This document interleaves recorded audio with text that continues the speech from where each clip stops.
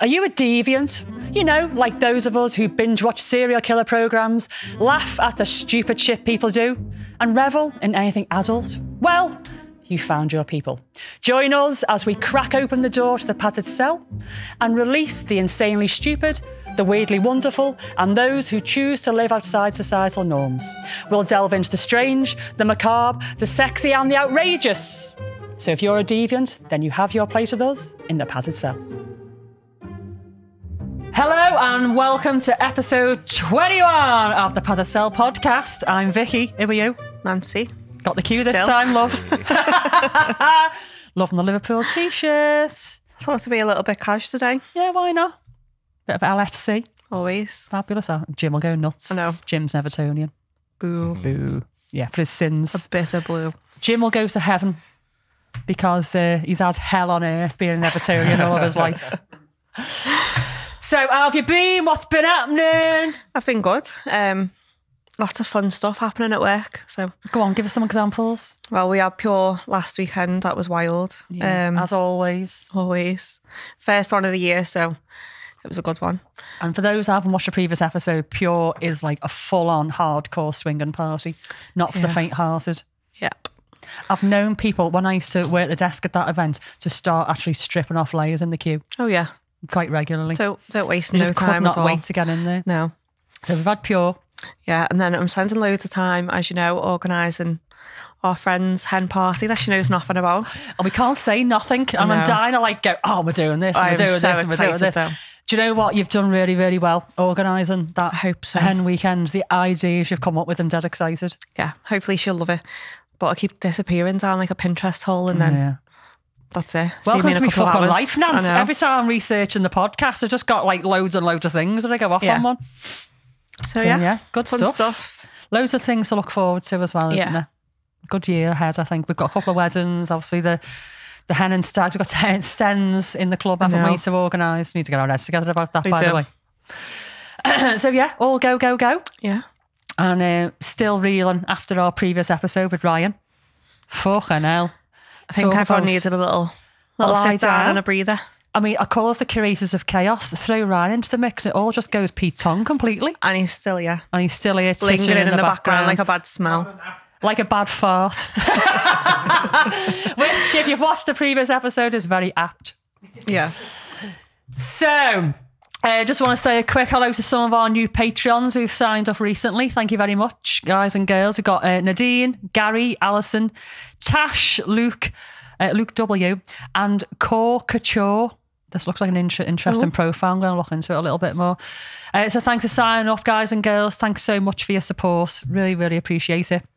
I've just got a little hospital story. Do you remember in one of my previous episodes, I said to everybody, if you've got any hospital stories, send them over. I've got a little one here from Christy, came over on email. And they said, when I worked in a nursing home, there was this cute old man who always cracked jokes and would smack your ass and blame it on his Alzheimer's. Wouldn't be allowed here. You can't be in the UK. But he didn't have Alzheimer's. He used to pull his catheter out all the time, almost daily. One would think that would hurt after a while, but I think he just liked that we had to come in and put it back in and touch his dick. Fucking hell. Maybe he just liked the pain. She said, dirty old man. I swear to you that his balls were so stretched out that when he got up we transferred him to the toilet seat to shit. We used to use a fish net, like a little fishing net, to hold his balls so they wouldn't touch the water and he wouldn't shit on them. I just imagine one of those little mini fishing nets and a carer reaching between his legs to get his balls in the net to keep them up out the water and stop him from shit on his balls. No. God, old age. I will stick to my job, thank you very much. Old age. I mean, there's more to this story, to be fair. He used to and in the middle of the night, just walk up and down the hall with nothing on and stuff. But the little fishing net, I'm just imagining, as a carer, in your kit bag, get your fishing net out to hold his balls. Just imagine going home. How was your day, love? Well, yeah, it's fine. Yeah, I had to hold Fred's nuts out the water again. Okay, now. So yeah, a little hospital story, and also I got a lovely little story on Facebook after your cute Christmas story about the spiders and stuff. So somebody called George on Facebook. He said, hang on, where are we? He called me Lady C. Hope you and Nancy are well. I've been listening on Spotify since the start. Just followed you on Facey. People like the fact that I call it Facey. I actually call it Facefuck as well. Yeah. And I call Twitter Twatter. Yeah. It's not called Twitter anymore. I used to call Instagram Instacom, but I don't do that anymore. Anyway, so he said, this Christmas tree chocolate story. Oh, it was my story about the chocolate, sorry. Brought back memories of my grandparents and I was howling with laughter. My parents had a chocolate clown that had to go on the tree every year called Phil, after my granddad, Phil the clown. Phil could not be placed on the tree until all of the other decorations were on the tree and we were sat down watching the telly. As with a real tree, there's always that one branch that was in the way of the TV, and that was the branch that Phil sat on. And it was just like my granddad, my nan said, always in the way and blocking the view of the telly. And that's why my parents called the clown chocolate clown. Hang on. Phil the chocolate clown. Fucking hell, I can't even read. Okay, so we had Phil for 15 years or so till our dog had a nibble and then we had to lay Phil to rest. R.I.P. Phil. Thank you for the memories that flooded back to me when I heard your story. Grandpop used to say, do a little something you like and a lot of some of the things that you don't like. I don't know what that means, but anyway, thanks for that, Phil. But, the clown. Anyway, I thought that was funny. Maybe it wasn't. It's obviously the way you tell them, and I didn't tell it very well. I'm going to move on to my segment. I did. Sorry, George. It was a lovely story and I told it really shit. I will. Do you know what? I might say, George, give us a little voice note, mate, and you tell it because I told it really, really shit. It's been a long morning, to be fair. Oh, I'm still traumatised. So today, I was going to tell some Lady C stories, but I'm going to tell a little smashing of club stories because some people over on the gram and Facebook, will I get sued for saying that? No. Okay. You're fine. Facebook. Yeah. They've been saying, we love the Lady C stories, but what about some of other stuff that happens in the club? Mm-hmm. Now, I can't be too specific about what happens on swinging nights because just the nature of what it is and sometimes it's easily identifiable. But also, some of them are just not fit. I just can't tell some of them. So I'm just going to tell some little funny things that have happened over the years that don't include actual fuckery. Mm-hmm. So the first one was on the very first big party night we had in the club when Jim and I first took over, so 2011, 2012. And it's one of the biggest party nights of the year anyway. It's Halloween. But it was big for us because it was the first big night that we were proving ourselves as owners of the club. Yeah. So I was fucking shitting myself, to be honest with you, really wanting to deliver this amazing party. And it was a brilliant party in the end. But we had this DJ in who decided it was a really great idea. And it was about 11:30 at night. So half the people were downstairs, half the people were upstairs already having a lovely time. And the DJ decided to release the smoke machine. And me and Jim just didn't realise that the smoke machine would set all of the fire alarms off. And across the whole building. And when our fire alarms go off, the sensors that hold the doors open all release the doors. And in a millisecond, the whole club just went bang, bang, bang, bang, bang, bang, bang. Every fucking door in the club. It's quite scary, isn't it, when it happens? It's very scary. And the alarms went off. And everyone for a minute just went, and then because I didn't go, shit, and start running, they must have went, everything's all right, we'll just carry on. I'm not the sort of person to go, oh shit, and go into panic mode. Just tried to keep calm. Bring me head, I'm going, shit, me first big party. And what used to happen then, still does, I suppose, when the alarms go off, we had this custodian service and they phone up and say, do you need a fire engine or not? What they used to do back then was, we're sending a fire engine out. If you don't answer this phone and give us the heads up, we are sending it out. Yeah. Anyway, I couldn't get to the phone quick enough. I was calming the guests down. Fire brigade turned up. The custodian on the phone, do you need a fireman? I went, there's a fire engine outside. Oh, shit. And at the time, you used to get fined for a false alarm. Mm-hmm. So they knocked on the door and I'm answering the door in full Halloween garb. And there's about 7 of them. outside, obviously all very interested to see Fit what this... ones. Well, yeah. So there's and obviously the lead fireman guy, bit fit, about 50. And he just looked at me like that. And he went, so this is where the fire is. Then I went, well, the fire alarms are going off. I said, there isn't a fire. I don't think. I said, well, I've got to come round and check the building. But in the meantime, we've been getting everybody downstairs to be able to get them to the muster point. But there's people walking downstairs, obviously mid-sex. They've had the towel on, and there's all these guys like tents with their penis still erect. And I can hear the staff upstairs going, no, mate, honestly, you need to stop right now and come downstairs. I could hear the staff going, you need to come downstairs right now, get your towel on. I'm nearly done. And I'm looking at everybody upstairs with the fucking erections, with the towels like that. Really, really sorry. I'm sorry to spoil the moment, but, there could be a fire in the building. Just make your way downstairs, went to the front door, open, let the fireman in. But there's these two young ones outside, and they said, we'll just check the perimeter. And I was like, oh, you're too afraid to come in? They're like, no, not at all. But they wouldn't come in. They did not come in the building. And then 3 of the older ones came in, and they were checking around the building with one of our staff, and one was at like the fireboard thing, and I was with him. And there's people everywhere with nothing on or very little on, and the party just continued. The fire alarm obviously was silenced by the time they came in, and the DJ was playing some banging sounds, and the fireman was like, where the board is, it's right by the main lounge where everybody dances. He's like looking at the board, by the way, looking at the room. And all he could see was girls with either no bra on or beautiful underwear on, and they're living their best lives, they're dancing away, and there's guys with not a lot on and erections still because they were obviously, disturbed upstairs. And the fireman went, is it always like this? I went, pretty much, yeah. I went, do you want a membership? He went, I'll ask my wife. Yeah. I went, bring your wife along. I know this other guy, I think he was single. And he was like, oh, God, I wish we could stay.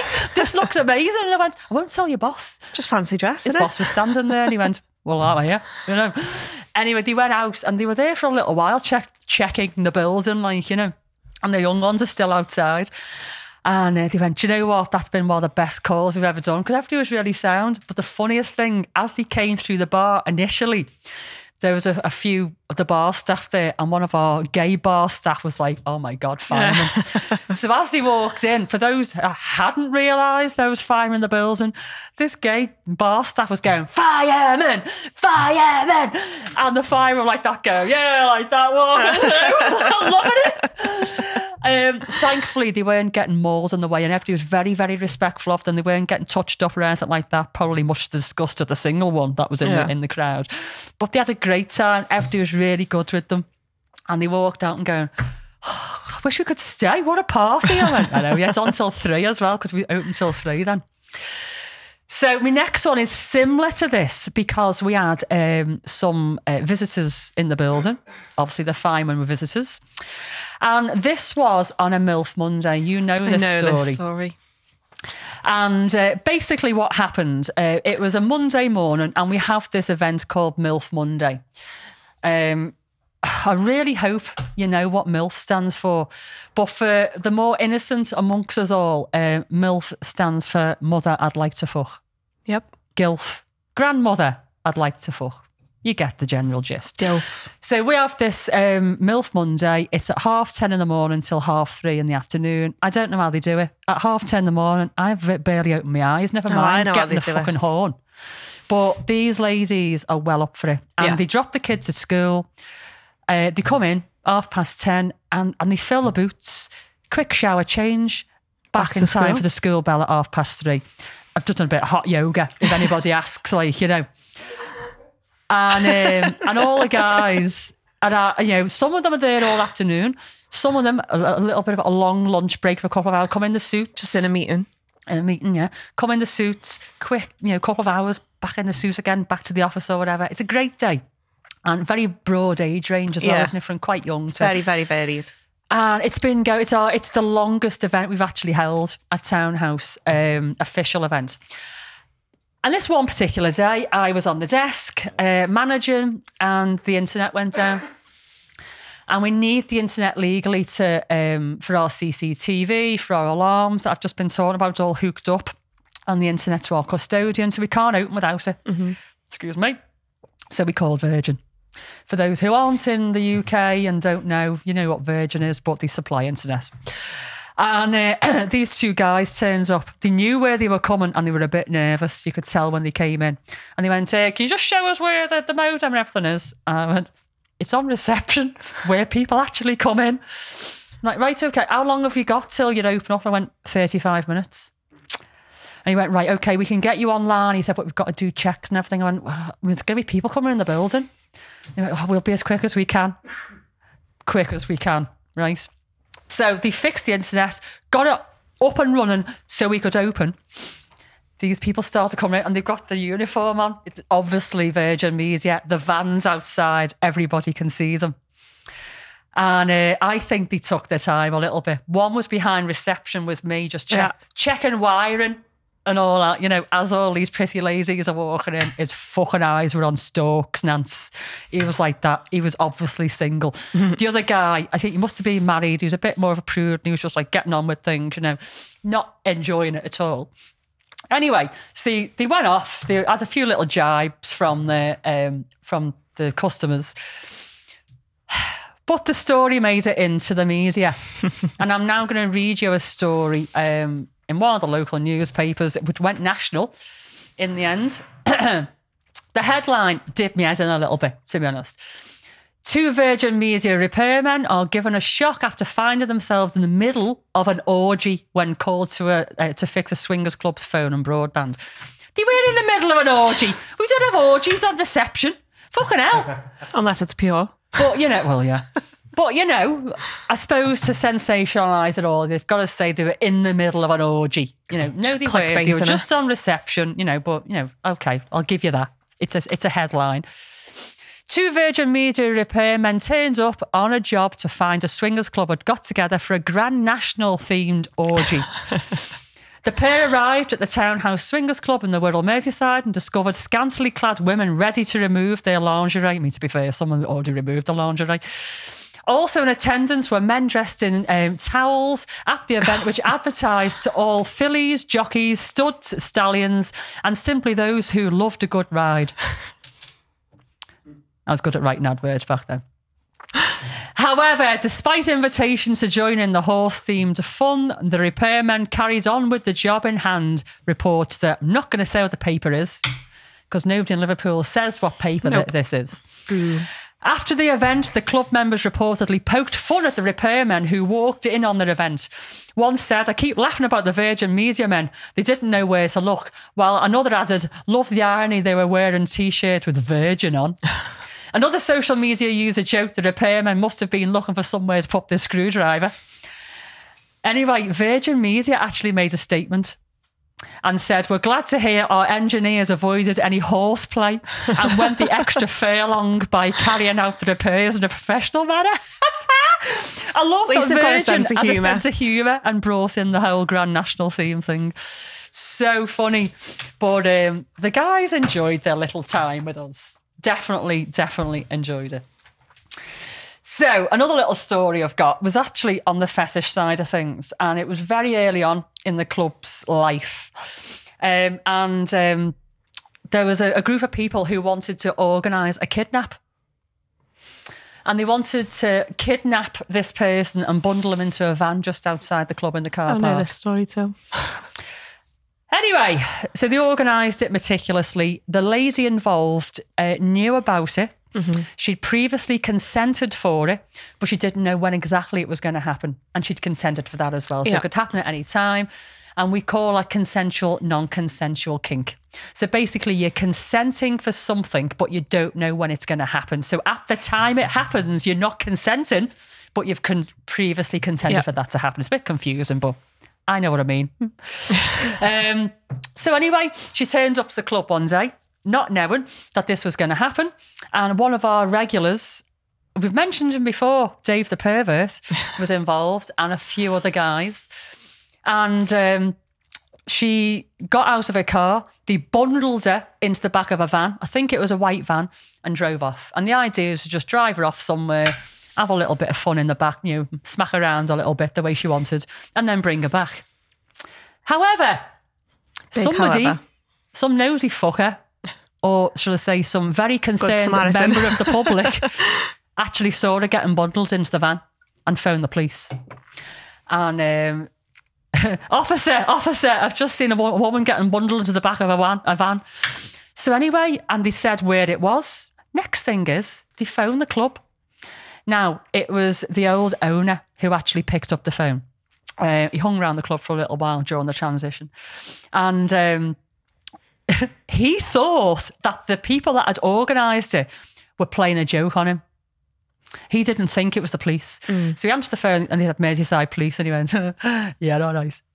And he said, we believe, we've had a report that a lady has been bundled into the back of a van. And he was like, no, of course not. And he's like, well, there's obviously been, there's some distress. A passerby saw this, witnessed it, and we just want to make sure that it actually hasn't happened. And he went, you know it's happened. Didn't believe it was the police. Anyway, the police were like, no, really, we are actually Merseyside police and we need to make sure this lady is safe. So he shit himself. I was like, yeah, this was all like, pre-planned. She's completely consented for it and everything. Fucking, so we had to get on the phone to them and go, guys, you're going to have to come back. The police have been involved. We're going to get fucking done for this. You're going to have to come back cock-blocked by the police. with the woman. And so she can tell the police that she consented for this shit. Otherwise, we're going down. So they had to abort and come back and prove to the police that, she did actually consent for it. What a way to ruin your scene.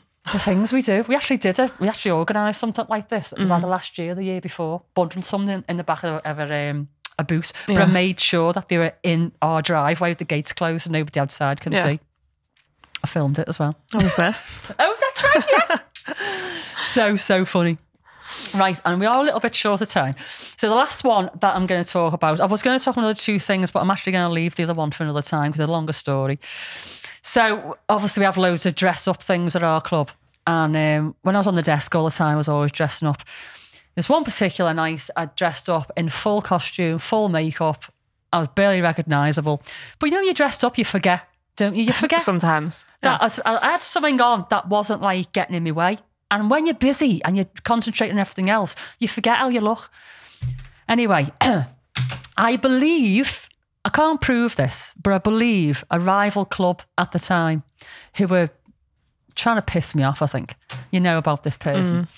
I think they called the police or called fucking somebody and said that they thought that we were over capacity and illegal and he wants to stir the shit for us. And we're never like that. We're always legal and above board and all that. But we decided to do that. Anyway, I got a thing on the buzzer and looked in the camera, 2 policemen standing outside. So I went on the intercom and said, can I help you? And they went, can we speak to the person in charge? I went, yeah, that'll be me. I'll be round now. Went to the front door. Anyway, opened the front door wide. I went, hi, I'm Vicky. How can I help you? And they both just stood and looked at me like that. And then went, slowly looking me up and down. It was only at that point I realised I was standing in the doorway dressed in full Avatar mode. Blue face, yellow eyes, fucking feathers in my hair, a cat suit, an Avatar cat suit. I forgot. So I was like, oh shit, I'm so sorry. And they're like, so, are you in charge? Just was like some fucking punter answering the door. I went, yeah. I felt so embarrassed because they were trying to talk to me seriously and I was like, all this, Anyway, so they asked to see our licenses, our desk list and all that, and everything was completely above board. And the girl, she was being dead professional. And the policeman, the guy, he was looking at me smiling, obviously quite impressed. But as you know, in the foyer bit, there's always people literally walking in past. And we shut the doors, but they were there a little while because they had to check all of our credentials. And I said, look, guys, I know it's a bit unprofessional maybe. I said, but this is a thoroughfare. I need to open these doors. I said, are you all right with that? And he went, yeah. Is everybody else dressed as an avatar? And I went, not quite. And there's all sorts of people walking past in all fucking crazy costumes. The policeman was having the time of his life going, watching everything that was going on. But the policewoman was being very professional and just taking all of the notes down. And I don't think she was very impressed, to be honest with you. That's it though, isn't it? When people do fancy dress in the club, they go all out. Go all out, yeah. It's not just a shit little hat on. One was an adult baby, like. But he looked boss, like proper full nappy on. He wasn't trying to be like an adult baby in a kink sense. Yeah. He was pretending to like be a big baby. So he walked past a giant bottle with a teeth on the end of it. So yeah, that was me trying to be professional at the front door. Fucking hell, man. So they're not Lady C stories today. It's just like a little bit of an insight, if you like, into some of the mad things that happen at the club, and there's loads of them, isn't there? There's loads on like the fun side. Absolutely loads. And I think, you know, over the coming months, I might just throw a few more in there because they're worth telling. But I am now just, we haven't got like a middle bit today because it's just talking about club stuff. But I am going to do like a dangly bit, which honestly, Nance, I would laugh my head off when I saw it. I thought, how is this real? How is this a thing? So went on my rabbit hole when I was buying you your sweary plasters. And I was buying Ryan his posh wank kit. Thank you. Welcome. I do need feedback on that, by the way. No, I don't need a wank in the background. I don't think Dylan would like that. Or maybe Dylan would like that. Not on the couch. Definitely not on the... Oh, share the glove, you're wrong. And that's just in time, that, for me, for the last little bit. So I found this thing, right? Have you ever heard of something called meowjuana? No, but I could probably hazard a guess. Okay. So I'm just going to show you a picture to give you an idea of what it is that I'm talking about. Do we need to get some for Luna? Wow. Catnip joints. Spliffs for cats, right? Why not? I mean, the actual joints themselves aren't actually available anymore, but what you can get is like tubs of it. And there's a picture of the cat actually smelling the joint, which I've got to show you just because the cat's like properly into this. Meowjuana. Meowjuana, joints for cats. Nice. So there's also this other stuff, and it's by a different company actually, but I just think the name's brilliant. So Meowjuana is brilliant. Catnip. That's what we call. We give our cat catnip and call it crap. Cat crap. Right, so I've just got to read you some of the reviews, right? So the first review says, these are quite possibly the cutest cat treats I've ever seen. 100% my cats loved it and were tripping balls for hours. Angel got serious munchies and ate half a bag of potato chips. I don't know where she even got them from. When she woke up, she licked the back of the chair for an hour and then passed out. 5 out of 5 should make this for humans, sent my cat to Mars. Oh my God. I just love it. And then there's another one here. So, I can't remember. This is crack for cats. So this person wasn't really that impressed, but still give it 4 stars. I could not use this as it was like crack to my cats. They would zone out for like 6 hours, not moving, after a 10-minute burst of energy. I only gave a tiny bit to them, but the impact was incredibly and frankly scary. My cat sat in the garden bed on a very hot day, wouldn't move or drink. I was worried he had been poisoned by the stuff. His eyes were crazy looking too, and it was as if he had been possessed. Both cats had similar effect from this. Both times I gave it to them. So this person gave it to them twice. And thought, just to make sure. Poisoned? Oh, yeah. Let's try again. They loved it, but it scared me to see how they responded to it. They kept coming back, looking back, coming back for more like it was crack. I sent it back. They sent it back! After 4 goes. I mean, when you read the detail, it does say it's going to send your cats crazy. Yeah. So what do they bloody expect? I love watching our cat after it. Yeah. Right, so this is funny. I was excited to find this because now my cat can get high with me. I may or may not have used my rolling paper to make her a Meowjuana non-smokable. She loved it, and I enjoyed seeing her act like a young cat again. She's 14 years old, but acts like she is a feisty kitten when she gets her Meowjuana. Honest to God, they're absolutely raving about this stuff. I've just got one last one. My 2 girls go nuts over this brand. Whatever the blend is, I put them in a box and put it on the floor, and one gets in the box and the other is on the outside. And I can literally count down 10, 9, 8, 7, and then a street fight begins. They tear into each other and rumble on for about 10 minutes and then calm. And they groove each other and then go sound asleep. I have no idea what's in this stuff, but it's amusing to watch. Amazing. Isn't it? Fucking catnip, though. Like cat crack. Meow, it literally is. We call it crack, and the cat just goes nuts, and then she's like dead cool. You see, I've tried catnip when I've had cats in the past, and they just didn't get it at all. I've got the little mice with catnip in it, thrown it round, thrown it in the air, spun it round by its tail. We just get the raw stuff, like in that, just like literally like the herb, sprinkle it on the floor, and she just goes nuts. Does she roll on it? Yeah. No way. Like all upside down and stuff, and then because it's on her, she like sniffs nice. it. I wonder if it's a female cat thing, because all the reviews here have mentioned female cats. Maybe. And I've had boy cats and they didn't go for it at all. Honestly, I was having more fun with the catnip mouse. I was swinging it around going, ooh, look at this, throwing it. And the cat's like, what the fuck are you doing?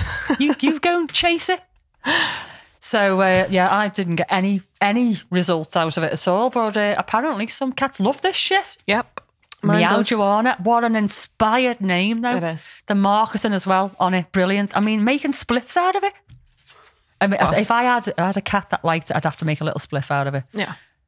Not that I know how to make spliffs, of course. Never. Okay. So there we have it. That's episode 21 of Some Stories and Meow Joanna. And next time, episode 22 is Valentine's. Going out on around Valentine's, yeah. Little love stories. You're going to get loved up? No. Fucking face on you then. No, it makes me sick. No. Do you not really do romance? I mean, I do, but like all the public need to fucking share it all and no. I mean, I don't really like do Valentine's paying double to go for a meal and stuff because no, fuck off. And the roses go through the roof, don't they? No, it's not for me. So the next episode's Valentine's anyway. And I am going to be doing a little bit of Valentine's stuff. It's not going to be like gushing romantic, is it, to me? But it's interesting. Valentine's Massacre. Valentine's Massacre. That's what it'd more be. like it. If this was all down to you, it'd just be all massacre. Fucking hell. Yeah. So, before we head off, if you haven't joined us on Patreon, yes, you need to join us on Patreon. I mean, you're missing out. There's 2 boss episodes over there. We've got some other stuff planned as well. There's quite a few people over on Patreon now as well. Yeah. They're all starting to tell their friends and saying, get over here, it's good. Yeah. So look us up on Patreon. You can also, we've got a little tip box as well. You can find that on our Facebook page. And I've started building our website. Exciting. Yeah, I've got to finish the other one first. Because you haven't got enough to do. I know, yeah. And we'll be putting other stuff on the website and that. But in the meantime, check us out on Facebook, Instacom. Come and say hello. And chew the fat with us and stuff. But until next time, we'll say goodbye. Thank you for joining us. And there we have it. Another day made better by listening to the Curators of Chaos. Thanks for dropping by. And if you enjoyed the show, we'd really appreciate you sharing your love for the Padded Cell podcast with your friends. Don't forget, give us a follow on our socials, maybe leave us some 5-star reviews, and feel free to send us an email to medic@the Padded Cell podcast, or even interact with us on Facebook, Insta, and our other socials, because we love chatting to you. Be sure to stop by next week because, as Bowie says, I don't know where I'm going next, but I promise it won't be boring.